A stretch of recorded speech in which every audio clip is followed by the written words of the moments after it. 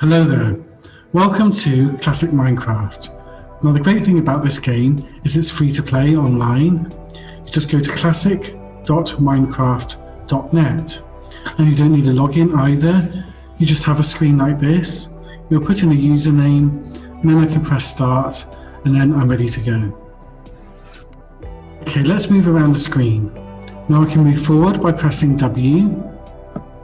I can move backwards by pressing S. So W for forwards, S for backwards. I can move left by pressing the A key, and I can move right by pressing the D key. So A left, D to the right. I can also press the space bar to jump. So if I press W and the space bar, I can jump over blocks.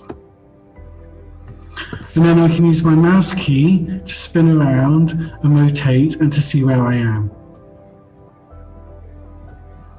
Now if I click on the left side of the mouse and I select an object, I'll actually destroy that block. Then if I press the right side of the mouse, then I've changed into build mode, and instead I can actually put and place blocks where I want to place them. Like so, and I can place them up. I can also choose the type of block that I wish to place by pressing on the B key, and then I can select a different type of block here, and then I can place blocks like so.